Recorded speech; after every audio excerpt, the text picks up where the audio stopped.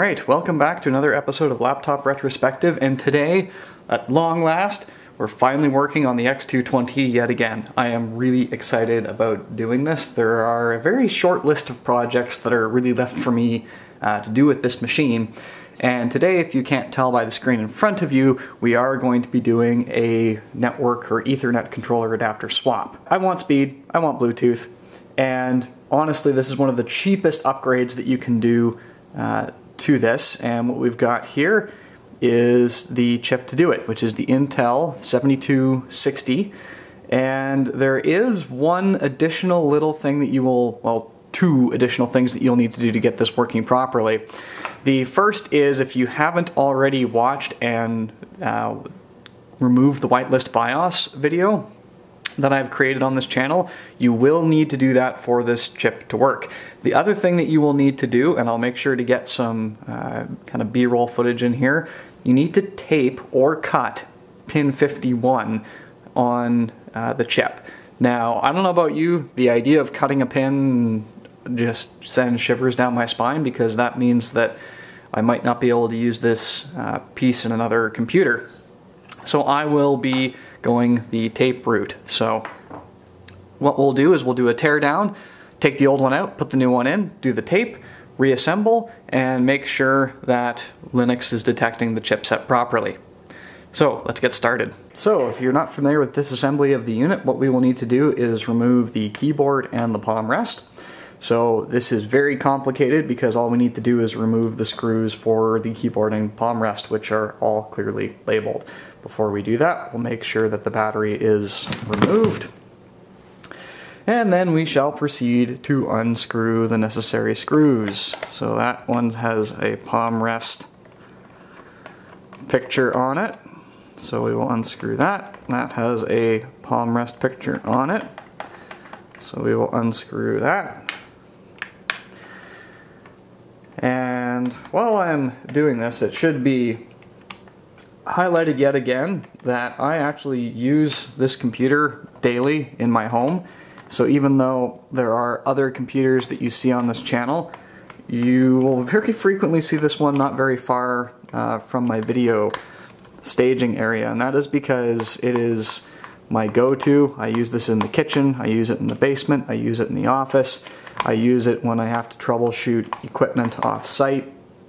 And the reason for that is I can almost boot every operating system with this unit, and I also got access to all of the contemporary and legacy ports on this that a guy needs, and it's small, it's compact, it's got a good keyboard. Like, there's a lot to like about this, so I wouldn't want anyone to get the wrong impression that just because I'm using different hardware at different times that this somehow has become less important to me, because that would be quite the misunderstanding. Okay, now that we've got those screws out of the way, let's go ahead and open this up and jiggle our keyboard free, and then we'll go ahead and remove the ribbon, put that off to the side, and our palm rest should be good to come up. And it is. We've got to pop that ribbon cable down here. Okay, and let's do a little bit of camera adjustment. So that is our current Wi-Fi card hanging out right there. And we'll take note of the orientation of the antenna here. So we've got black on the right and silver or gray on the left. Now, in the official video, you will see a tool that's used to pry up these antenna pieces. I do not have said tool. So we are just going to use the gentle encouragement of the wires to pop those contacts off and make sure that everything is out of the way. Take our trusty screwdriver, lift up, and remove our old chipset. And we'll just get that in the shot. for those of you that are super curious to know what has come out. So there's all the technical details if you are interested. Alright, so let's go ahead and open this fellow up. Now, on this, pin 51 is very easy to find. It is the furthest right pin. So what I'm going to do is put a piece of black electrical tape on the edge covering that pin to ensure that it cannot make a contact, and hopefully when we reassemble we have a working machine. So I'm going to go and cut that piece of electrical tape and lay it on there right now. Alright, so I have installed our technical signal disruption adhesive, and just so you know, do not wrap it around the back because there is a pin there that it does need to make contact with, so that's a no-go. But I am going to be extra careful putting it in to make sure that the tape can indeed fit in there. I am going to yank this out to make sure that the tape is in the correct position, and it looks like it might need a bit more coercion, as I suspected. So I'm going to reorient the tape and try again. So I've recut the tape.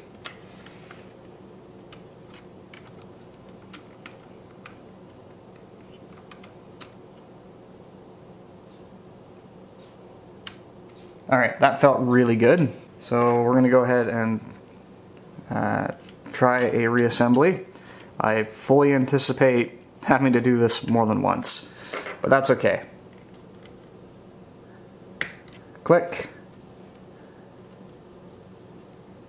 Click. What I am going to do is do a soft reassembly, so that means I'm not going to put any of the screws back in. I'm just going to make sure that everything is plugged in. And we'll do a boot and see if I can connect to the internet, see if terminal detects that there is indeed a network card, and as a bonus, we'll see if we can get Bluetooth working. Alright, so this is our soft reassembly, if you will. Okay, this is really good to see. We have Wi-Fi networks being detected. So that means that our card is likely working. So let's just do a quick connect and test.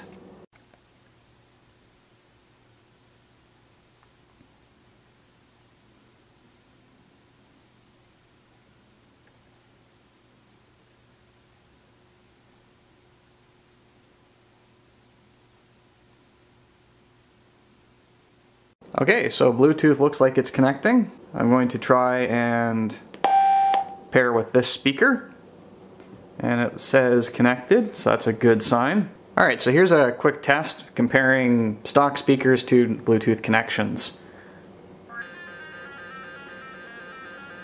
So, underwhelming as always, as we'd come to expect from the X220.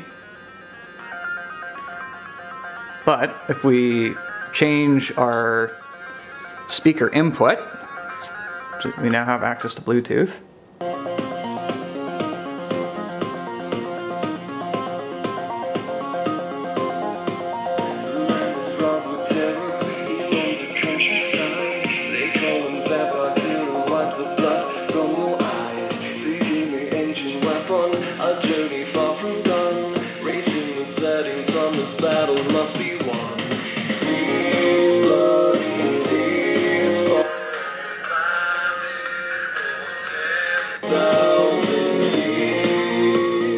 Alright, so mission successful. We're going to put the screws back in, and that was a very easy and quite enjoyable little upgrade to do.